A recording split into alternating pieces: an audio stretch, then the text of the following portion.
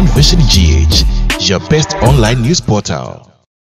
And somehow do be asisia wo man Ghana mu biem de bedisa mu behunu na mo beti a One Vision GH ya je brabo abo no biem sekase bono eno na mra sosem so mfa hwenepa amonu jemfo amedi mu nchemu abeso mo sane amoso mo beti na mo behunu de asisi baabi bia mo obi abedwafo me ma mo nyina makwa aba biem e de mobile fidikase yeso ensem nan enam prepare da manima wo yen kase boyi mu nam de yensem no befi ase e de afi Ghana Hajj Board no wo mo akache na mane bo abeto dwa ene se afi wo bi a opese wo komeka bia no akwanya e wo ho ne so no sika wo mo de ababontenye sika kuma ma no na mo so tamale no ofum na hyebedwani wo de na no atomu bia no achi no meko atifi atayamantema hinkro wa na mane bo efi oba so ene se FDA akoye special operation bi wo ho a enye asem ketwa briche kese enso asan bo man Ghana biem ni nyina ne se former speaker of parliament ne yire atwa nananom ewo ensiedo ne krakra mu no posi dada bi nso asesi a woye wocheman aka security wo de adesrema pa ato IGP ni midin e de ahwenepa amonu jemfa abusuan kase ebono enie adisha mesha yensem no ase e de fi Ghana Hajj Board no na chese haje yenuanom muslimifo afibia no womo ekono womo abedwaku Ghana ban ate se wonhwe na se de be ya edu so a koniabadie betimi agane naso sikatua betimi agane naso na adehia Ghana yede womo abekono womo ho emasem no womo akache na mesha yensem na se e de free na 2023 Hajj package fee Hajj Board e de aba se na me adomo a wo bia wo pese wo komeka bia no sika wo betua $6,500 so sisamba Ghana sikemu a 75,000 Ghana cedis enkane no 750 million na kire se woni na 1 billion wan sa ne no na opanyina wo no na February bosome no Ghana manpanyi esakra board ni mu no wode no etena board no ano se chairman onmonyafo Ben Abdallah Banda ne sa ehyasie bi Alhaji Farouk Hamza executive secretary wono so ensa ehyasie ntisebin prediasa anyabo tirimuka womo ede eye krata ababonte edi adanse se muslimin ni bia wo pese wo kom meka no sika sei na wo betua ene krata womo de babonte no assalamu alaikum ene di kan womo di kade nchia ma womo nuanomo ne no eno to aso chese the Ghana Hajj Board wishes to announce for the information of prospective pilgrims that this year's Hajj package fee has been pegged at $6,500, which translates to 75,000 Ghana cedis. Deadline for payment of this year's fee is 30th April 2023. Womo sanso e dia tato abafo se e wo deadline anu tu bia pesa wo komeka bia na oba ne efra walaji anase mpo no yefra wo haji ano bomodin se by April 30th na watua usika enu achi no womo to aso e kire se prospective pilgrims are to take note the cedi equivalent of 75,000 Ghana cedis remains in force until March 31st, 2023 and may change afterwards based on prevailing exchange rate of the US dollars after March ending. Na kire se hono so emu edupa de board no eka nyina ene se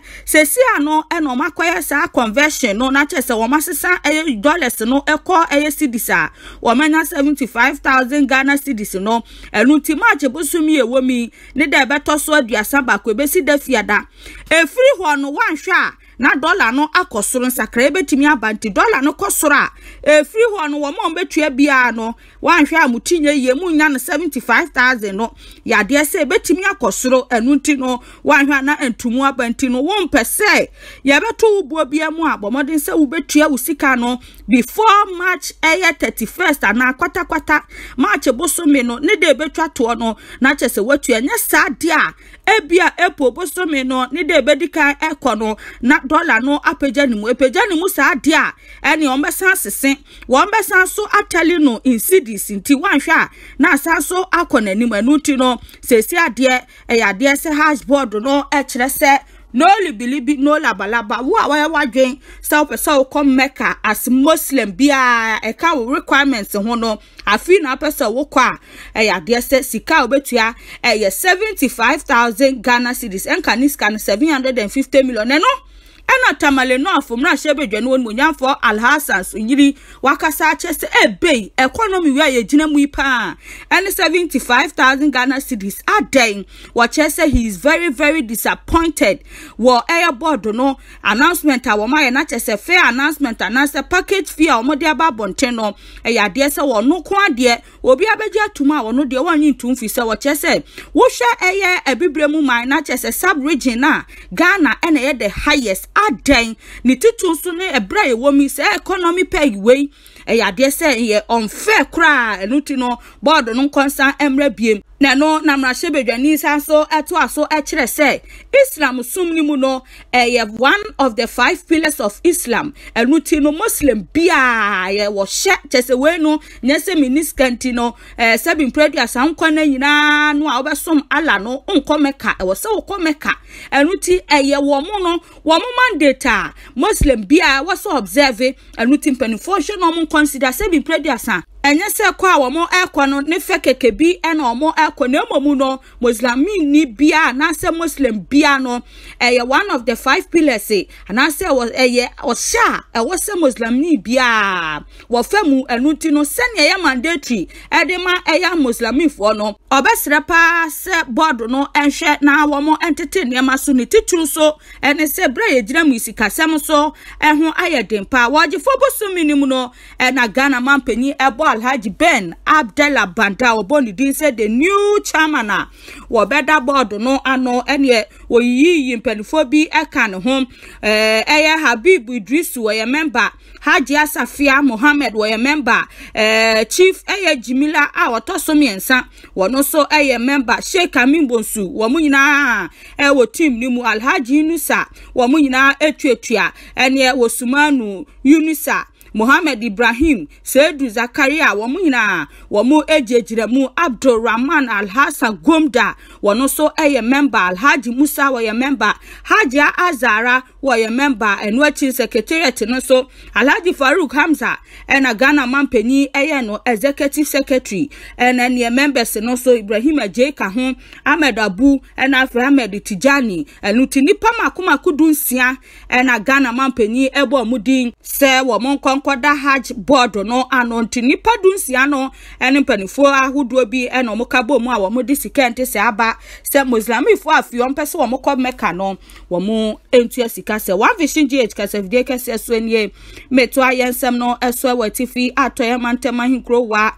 na manebo efi oba ene se Food and Drugs Authority aka FDA ene Pharmacy Council no ene aposifo akwa special operation bi ewo wa ama manebo ekire se eniema wo mo ahye no wo keka ebomu a esom Ghana sika no 261,701 Ghana cedis na chese nkaniska no 2.6 billion eni akire enampenifo ase no ne no so enampenifo chese ni yemuntia wo mo hwe sika wo mo edija atum a ebi wo papa na ebom no senipa da seni so ede ka ne ho a bekwa kofa o how aba papa enuti ena kire se wo mo abo wo mo yemaboso a wo mo asisa gina ye kase yi amanebo kire se wo kopie mu ewo tifi atoye mantemu a FDI wo ho no acting manager Ora Kelvin Afari ene mpanifo na chese wo mo etu sa gina ye na chese wo no na edi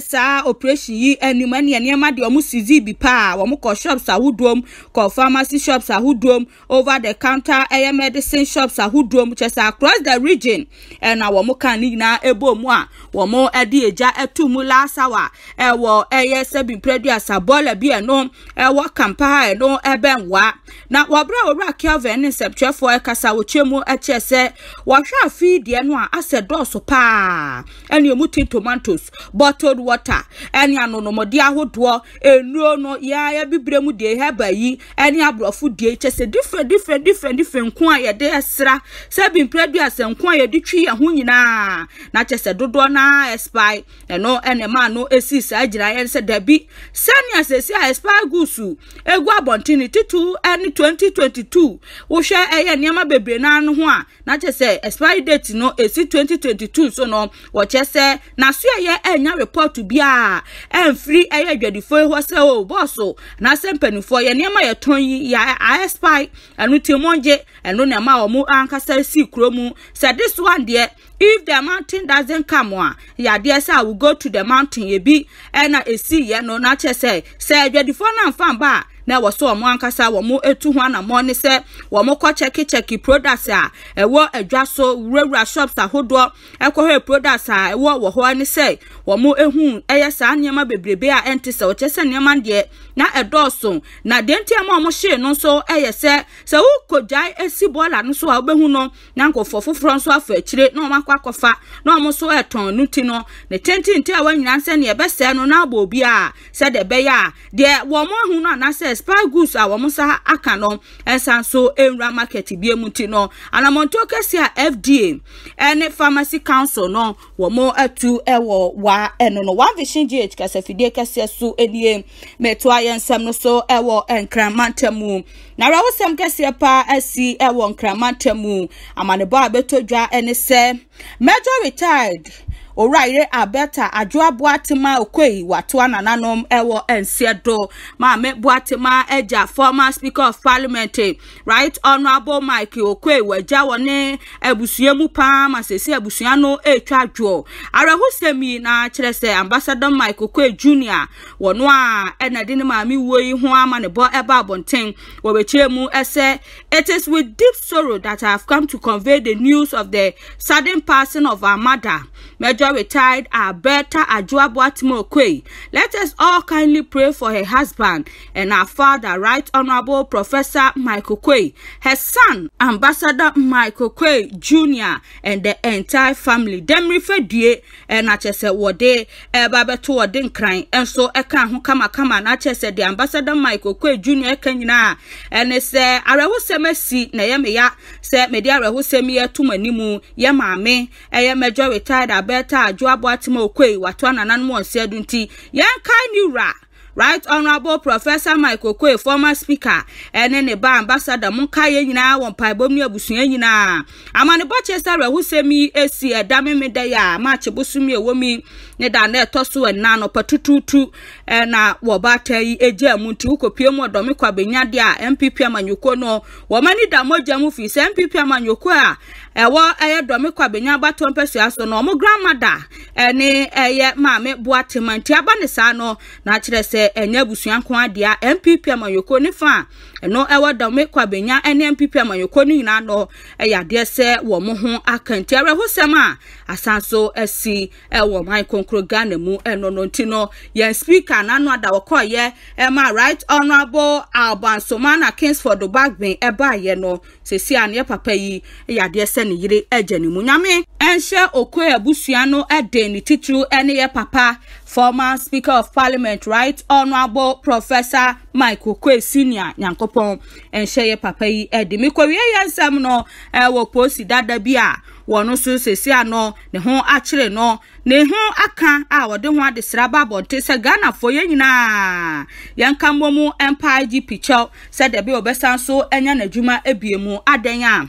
amanebo akire se wo wura yi anase posi dada yi adwuma sesi a wo ye security a watchman a sesi ano ye de brofo atata ho aye ne security adwuma sesi ano wo ye no na chesenka hwemu a field na mu na wowo den so no sergeant etonam a wanya mfie adonum nson 57 years HSS bi prediasa watchman adwuma ye adwuma den so no nye ne de eno no obia ewo na adwuma obia ewo ba bi obo ne homoden wono no posi adwuma ena ohu ne se na adwuma na emom no adwuma asesi a wo ye no wonka se enye sabin prediasa penifo ese adwuma bone wo hoi yade se ente se kro no na emom no wo kire se posi adwuma no wan free mu yi na di kwa fa so yi na di no nya ne kwan so ano no enu nti IGP ensan so emfe no adwuma ni mu se de be adachi bia no kwa homegye mu a ne ma ese fata no entitlement bia no ne sa ebetimi akam sergeant etonamo na amane ene senya wo kire se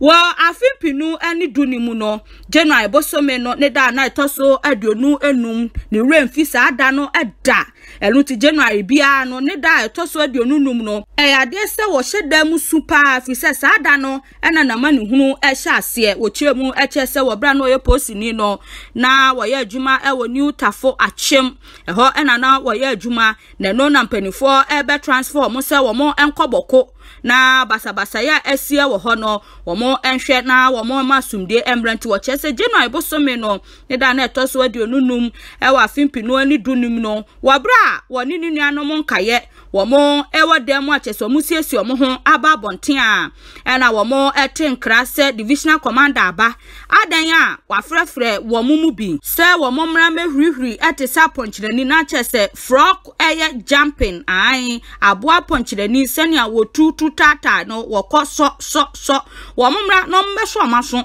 na wo mu hurihuri saa te se abra aboa ponchinani na no na ne sergeant tonam chese ba sa no na se wonte ase afise na ne di ka ho wo mu bisa commander so ma ye late ka so mo ba parade 5:30 pm edianti na still na no parade no wo mo ni ho na no na o chese wo mo hwe o time kura na chese 5:30 kura no kura boy wo mo kodu ho 5:20 pm na ja wo mo ne na mo chiachi o mo ho no na chese ma commander na ye ne se afei no mo eba wo beka wo chese wo no pa de se ade a wonya ye ho asotwe we de nya de so be na chese won hurihuri sa ponchani no won hurihuri bi ne ye kan na tikọ se won kwa achimai se won hurihuri di a kwa ba bi a wo free ba ye wo chese epu busumi wa fimpinu ni dunimu wo station na ye frɛ no se wonko eye na Vrongo station na Vrongo police station wonko ye service inquiry ene wo koya ne tintiniti a wanyina ene se yi na free post adwumani wo chese nye ne kwan so ano no se bi konko bokro no wonko kum ni pampo anase wonko nkoton aposifo ka akura ni enyi na di ne mama akumaku ensia wo chese emfie ma akumaku be se edumienu ni a wo betina fie no ho akire ne pa ti animanim ya IGP hwe na wonsanso emfa na adwumanim se de be ne bre bebreba wo bre ye awo Ghana Police Service mu no kwa humigye mu entitlement ne sabeka ne se de se na fata fi so chese dismissal no wrongful time wa na divisional police commander wakasa omanfa medu no entesa eno no so no frog jumping no ponchinani ahuri na wanye no efi se wonim se de oyeye no right enu ti na sa punishment no wanye enye sese bi prediasa wo mu ade ana sempo no na koma ewo soro na emom na de amani twase menye pa na etwuma so wo ho no enu ti na amana anya akwakwa wie ni sende se ano wochima adwuma na wo ye o chese wochima adwuma ye omo wochima adwuma sabi predator so me ni party so no a na momu no sabi penifo se de ade no efata no wono no odi nya de komo ede no obi aso ewo ne sone ne de anya wochiman ne de posi enuti no IGP hwe na wonsan so emfre na adwumanim kase ebo no asi wo hwe nyina so nti a sergeant etonam yayi na dia wo hunu se wo wura wo case nti na de sreyi ya de se uta na chi abetimi ache wadwe hunu se do before complain abasa no commander say ya ni kwansa wo kire se wo de ne na ye nti wonye ti ya wanye no na so twen wo deserve ne pepepe so a betimi ache wadwe kase ebo no asi midin ede ahwenepa amonu jemfo a meda munyina mase abusua se munya adaje tie mebie.